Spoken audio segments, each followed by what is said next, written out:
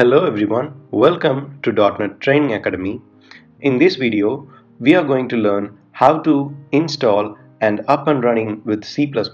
Before getting into the video, if you didn't subscribe, please subscribe, and if you want to support us, please support by sharing our channel to your friends and colleagues. We first need to decide which one is suitable for us. You can develop things in online or in your particular machine itself.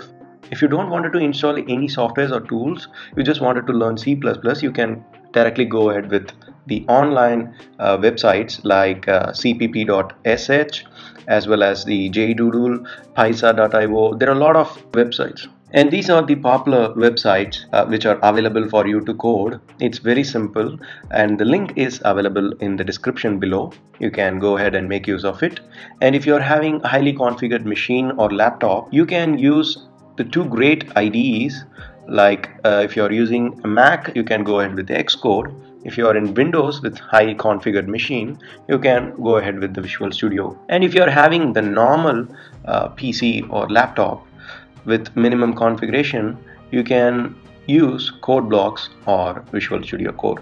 Visual Studio Code is the very popular text editor for C++ as well as many programming languages and also the frameworks. So in this course, we are going to stick with Visual Studio Code throughout the series. So now let's see how to install Visual Studio Code first. So go to Google and type for Visual Studio Code and then go to the very first link, code.visualstudio.com, and there you can see the download for Mac. If you are using Windows, it will show you something like download for Windows. So just click over here to download. In my case, it's already downloaded and installed. So I'm just going to walk through screens which you might come across while installing. So these are all the screens which you might come across. After you downloaded that particular software, you just need to double click it and the very first setup wizard, and then after clicking the next, you come to the select additional tasks, and I recommend to click all the checkboxes. And installing Visual Studio Code is pretty much straightforward. You can just click next, just like any other software installations.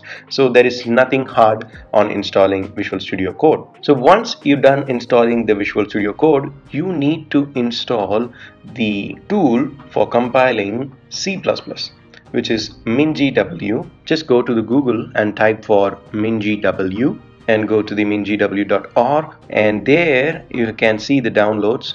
But here you might get confused by having a lot of extra options over there, so it is preferable to go to the next link of sourceforge.net. So in that particular sourceforge.net, you can click the download and just save it in any of your folder. And once you complete a download and go to the download section and just click in it and hit run, and then click install, click in continue. So it will take some time for downloading and installation process. Once it is done, you need to click continue.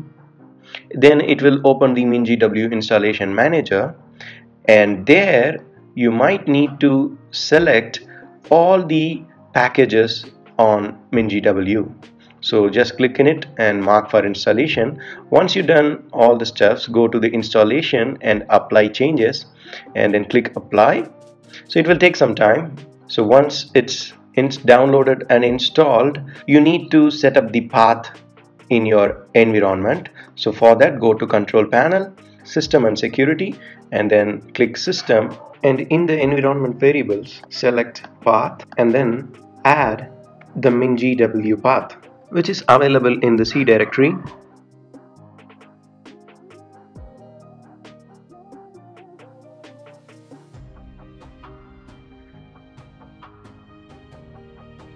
So then open up the command prompt, and the reason of setting up the path for making the MinGW global, so then you can use gcc command anywhere in your system, which means any directory in your system. After doing that, just open the Visual Studio Code. After opening the Visual Studio Code, go to File and open in Mac, open folder in Windows. and create some folder. I just created C++ in 2020 folder, so I'm going to open it. So here in the Explorer section you can see the folder. So after doing that, you actually need to install the extension which is available over here in the extension section. In your case, this toolbar might be available in the right hand side, in the left hand side. So open up the extension and search for C++, and I already installed it. If you didn't install, you need to click install, and you also need to search for C++ project generator. So after installing both the extensions, type the command Control Shift P or Command Shift P in Mac, and then you need to type create C++ project. So I'm going to click that and hit enter, and you need to choose the folder, and here we go.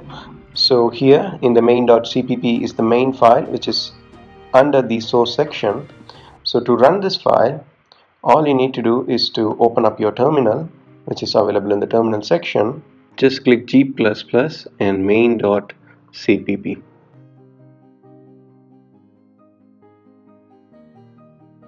And after typing that G++ space main.cpp, you will get the file called a.out, which is the output file. So then just click dot and slash and type a and then type tab. You might get that particular file. So just hit enter, and here we go. This is your first output in C++. And typing these commands is difficult in a sense. You can just go ahead and right click and run code, and you can get the output just like that. So that's it for this video, and in the next upcoming videos we might look into how the compilation process works in C++, as well as the get dive into the code as soon as possible. So if you like this video, please don't forget to support us by subscribing or sharing it to your friends, and if you have any queries, please comment it below.